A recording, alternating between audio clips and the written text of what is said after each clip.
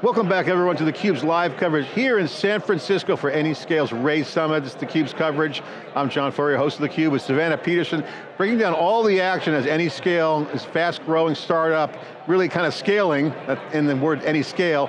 Ray Summit is attracting all the best machine learning and generative AI engineers who are reworking their platforms to take advantage of the foundation needed for distributed computing. We got Robert here, the co-founder of Anyscale, and Keerti, the new CEO.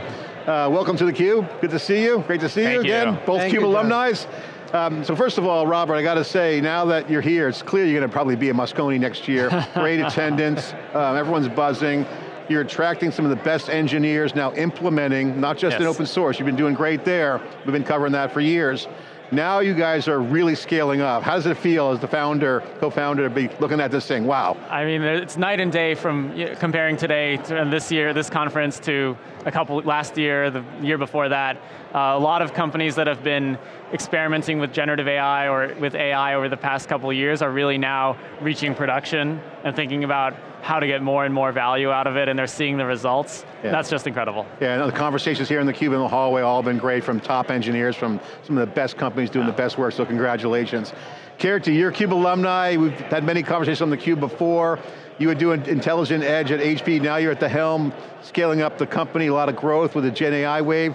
Intelligent Edge is gone, it's now intelligent everything. It's intelligent cloud, intelligent on-prem, intelligent edge, it's all about the data. This is a huge opportunity. It is, and for me, as I said in the keynote this morning, I've spent my time all on infrastructure and each of the waves, and infrastructure is really a massive opportunity. It powers each of the waves. And as I was looking at AI, which is clearly the next thing, and as you said, Intelligent Edge was my previous shtick, and it's intelligence everywhere, and clearly I think the market had the ChatGPT moment where everybody said, wow, look at what intelligence can really do. And it's amazing that it was built using Ray. Yeah. And so as I looked at it and I went, Ray has to be a massive opportunity, and the company behind it, Anyscale. And as we started to talk, it became very clear I didn't need to go start another company, I just needed to join these guys. If I can just add, there's clearly going to be a massive infrastructure build out for AI, like with any major technology. And with any infrastructure build out, there's a hardware piece and a software piece. Yeah. And on the hardware side, we all know how successful NVIDIA is, right? But the software piece, there's a lot of work to do, there's a lot of complexity to rein in that's growing in AI, and that's a lot of what we're trying to do. Yeah, I want to get into some of the growth things around where the enterprise opportunity is with the Keerti, but I think first, Robert, we're seeing the kind of people you're attracting on the open source side and also here at the show. These are the tier 1 alpha engineers. They're working on some of the biggest platforms, large scale, and the cost to deploy is expensive. We're seeing a lot of CapEx, certainly in the hyperscalers, but even building that enterprise, so they got to keep the innovation ahead of cost, which is one of the things you guys do. But the theme is interesting. It's like, all these guys have been doing in machine learning for a while with predictive, from the predictive side. Okay, so they've been kind of chugging along, doing some great stuff. They got the build out, making the database all work together in a data lake, all that good stuff. And they're setting the table, bringing in great people, and all of a sudden, boom, Gen AI hits. So you now have Gen AI applications, which is going to power the agentic apps coming around the corner. So you got this programmable infrastructure, it's distributed. It's not just a developer problem, this is an engineering thing. You guys saw it early. What's your reaction to that? How would you add commentary to that? Because I think this is really what's going on, is that those engineers who have been doing the machine learning now have major step function value opportunities. They all say Ray's key to their success. Expand on that. Yeah, well, a lot of the people that we work with are the AI platform engineers, the infrastructure engineers, the people who are providing AI capabilities throughout their company, right? And really enabling all the other teams to move quickly. Those are like some of the main Ray users. And these people have been supporting AI workloads for a long time, right? They went through a large, potentially migration to enable deep learning, right? Beyond just predictive models. Now they're enabling generative AI. And so, like you said, the potential of generative AI is so much higher, right? Every organization sees how they can integrate this into the heart of their products. But one of the challenges these organizations are running into is they're running into a lot of fragmentation across tooling, right? They have generative AI and they have classical machine learning, right? They have potentially cloud-based compute, they have on-prem compute. They have one accelerator, another accelerator, and the last thing they want is a different tech stack for each of these combinations. Because the more different combinations they have to support, the slower the velocity is going to be, and they care about velocity, right? And so a lot of, when we work with these people, a lot of what we're trying to solve for is how can we reduce that fragmentation, provide a flexible solution that gives them the ability to unify classical ML, generative AI, and really just move so much faster. Yeah, interesting enough too is that the DevOps side of the equation is still growing. That's another little dimension in here too. You have now microservices and Kubernetes kind of standardizing. That's going to create more platform engineering opportunities to kind of intersect with the machine learning challenge, hence the opportunity. What's your reaction to that? Yeah, absolutely. I mean, one of the personas that we work very closely with is this ML platform engineer, and then one of the things we announced earlier in the keynote today is the ability to deploy Anyscale and bring Anyscale managed and optimized Ray clusters to any Kubernetes cluster, right? So if you have a Kubernetes cluster, we can run on it. And that really caters to this platform persona. On the other hand, you have those platform people have internal customers who are data scientists, machine learning researchers, people building models, people who want to have nothing to do with Kubernetes, right? They just want to think about PyTorch and Hugging Face and their Python code, right? And so, in addition to catering to these platform people, we really need to provide like a high velocity, great developer experience for the actual machine learning people. Yeah, the old expression, when Kubernetes is boring, it has its Linux moment, it's standard. Keerti, this is a growth opportunity. I want to get into the keynote in a minute, but I want to get your thoughts because you've seen a lot of the commercial successes where you got to take these emerging trends and bring it to the average, I won't say average enterprise, maybe Uber's not an average enterprise, but I think the customers here are a proxy to what we're going to see on the enterprise as they start realizing cloud operations will be fully distributed, powering these new apps. They got to get the table set. How do you see that growth opportunity and where are we on that progress bar? Scope that for us. Yeah, I think so far, if you think about classical AI, it's had its growth moment. It's probably a decade in the making, as you said, predictive models and so on. So a lot of the engineers that we've talked to, they're already serving hundreds, if not thousands of models, right? So, and generative AI comes along, and of course the hype cycle is through the roof, and they're all trying to respond to that, but the truth is that it's a hybrid world, right? People are going to be serving their classical models and adding generative models, and this is true for enterprises too.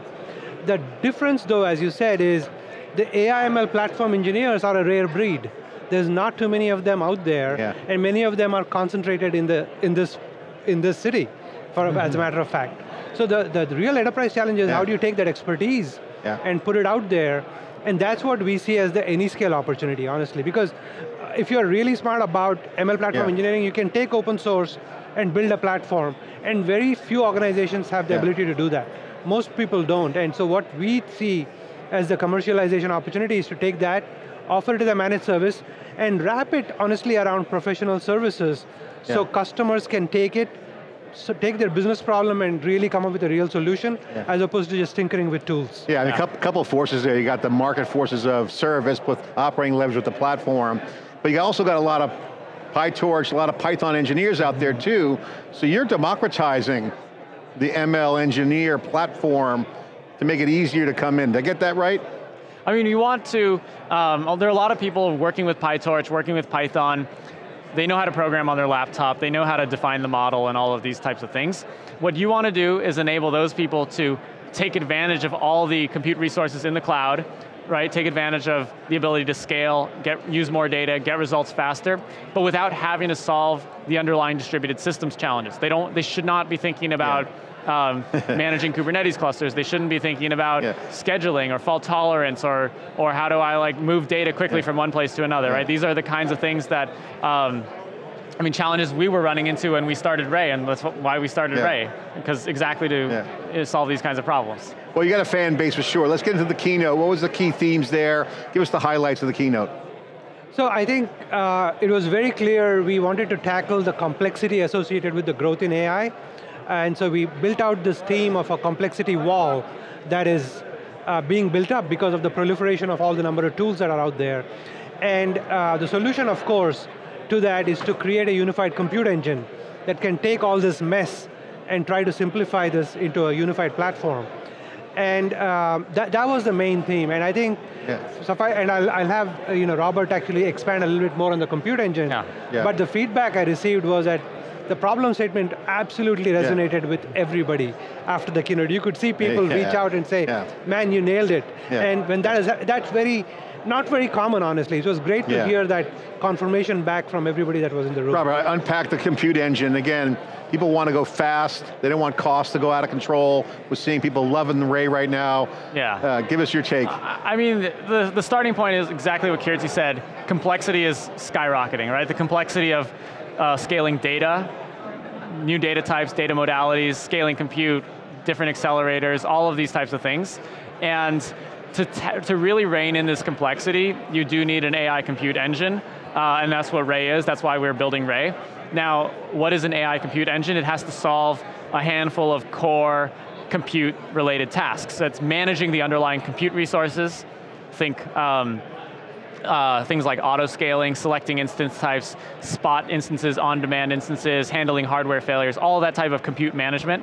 Then there's data management, which is everything from optimizing the data movement through communication frameworks like Nickel, RDMA, leveraging shared memory, handling large data. So compute management, compute resource management, data management, and then workload execution, right? Workload execution is about actually scheduling, executing the core tasks that make up the AI workloads. That has to be flexible to support a variety of AI workloads. It has to be fault tolerant, it has to leverage accelerators. So these are some of the core building blocks of an AI compute engine. You also have other pieces, but this is what is really needed in an AI compute engine to rein in the overall complexity of AI.